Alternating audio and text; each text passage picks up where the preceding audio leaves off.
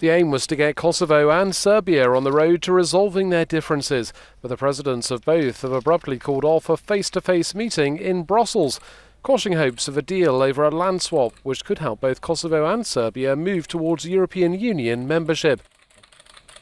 The foreign minister of Kosovo had this to say in Brussels. Artificial sea.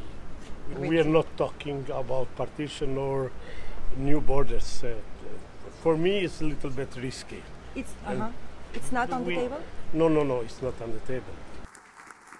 The talks have been brokered by the EU's foreign policy chief, Federica Mogherini, and the failure for the two presidents to meet in person is a sign maybe of a backlash in both Kosovo and Serbia to the land swap proposal. Mogherini has admitted that difficulties remain.